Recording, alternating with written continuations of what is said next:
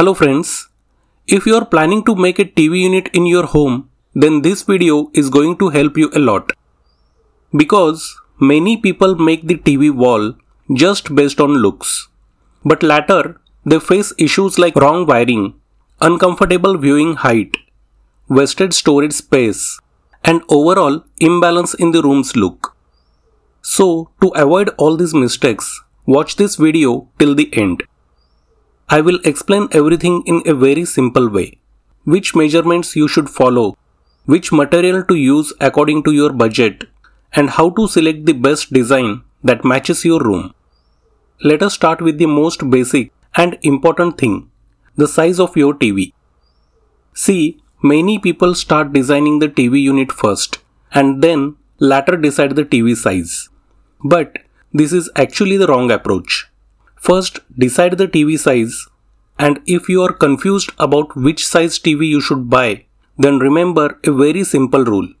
The larger the distance between your sofa and TV, the larger the TV size you can choose. If the seating is close, choose a medium size, and if the seating is far, choose a bigger TV. With this, the viewing experience becomes comfortable and not overwhelming. Now comes the next thing, which most people ignore: wiring and switchboard placement. This is very important. If you place switchboards randomly, then your wires will remain visible and the finish will never look clean. So do this. Behind the TV, at the height which makes the center of your TV screen, keep power and cable points. This ensures all wires stay hidden.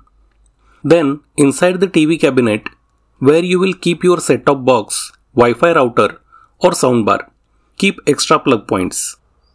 This helps to avoid adapters and external wires later. Now, let us talk about height measurements, because this directly impacts comfort. If you are planning to make a floating cabinet, meaning it does not touch the floor, then keep it around 8 to 16 inches above the floor. And the height of the cabinet itself should ideally be 12 to 18 inches. This makes sure the cabinet is not too small to use and not too bulky visually. And the most important part, the height of the TV. In the living room, if you mostly watch TV while sitting on a sofa, then the center of the TV should be around 42 to 48 inches from the floor. This keeps your neck relaxed. But in the bedroom, we usually watch TV while reclining or lying down. So for that, slightly lower height works better, around 36 to 40 inches from the floor. This makes viewing easy and comfortable. Now let us talk about design balance. Whenever you are designing a TV unit, don't think of just that wall alone. Always think about the wall behind the sofa or the bed as well. For example, if your bed back wall has heavy design, bold wallpaper or texture, then keep your TV wall simple and minimal. But if your bed back wall is very plain, then you can add some design elements on your TV wall to balance the look. The same idea applies in the living room too. One wall can be the star, not both. Otherwise, the room starts looking visually heavy and cluttered. Now let us move to material selection. This is where many people overspend without understanding their need. If you like a simple and minimal look, then make a clean floating cabinet on a plain wall. For finish, choose laminate or wood veneer depending on your budget and theme. Both look good if chosen properly. And wherever the set-top box is kept, use a glass shutter. This allows remote signals to pass through without opening the shutter every time. If you want a premium look but within reasonable cost, then one good technique is to create a boundary using wooden strips and apply wallpaper or texture paint inside that boundary. This highlights only a small portion and creates a very elegant focal area behind the TV. Using textures like exposed concrete, lime wash or stucco instantly adds a soft, classy feel without making the room look too heavy. If you want something more stylish, MDF paneling is a very popular option. But remember this clearly. Plain MDF plus paint finish is budget friendly. Fluted MDF or CNC carved MDF plus PU paint becomes premium and expensive. So don't assume MDF is always cheap. The design and finish decide the cost. If you like natural and rich finishes, then wood veneer or marble gives a very clean and upscale look. And if you want an earthy and warm feel, then stone veneer is also an option. But make sure it is sealed properly.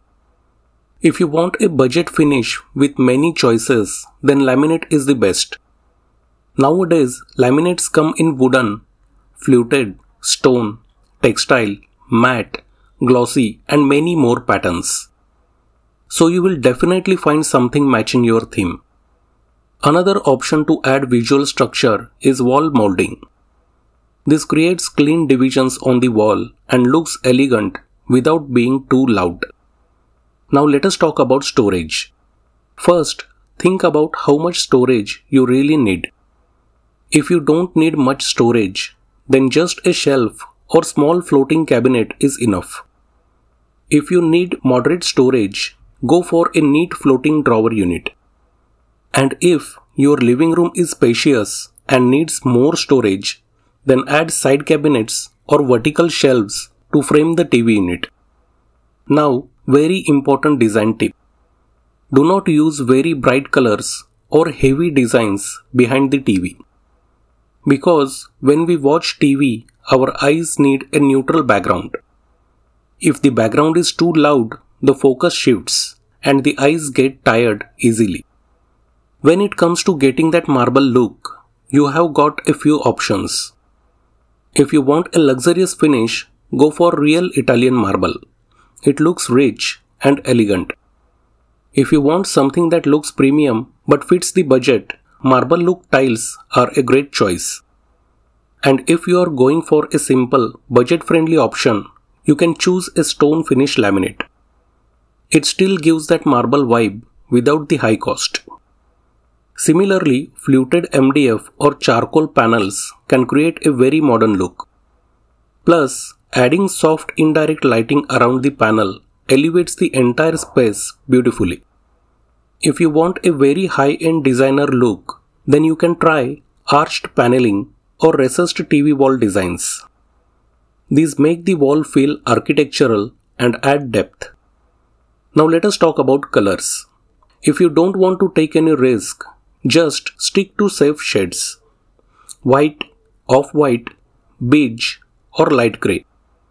These colors always look clean, modern and elegant, and they never go out of style.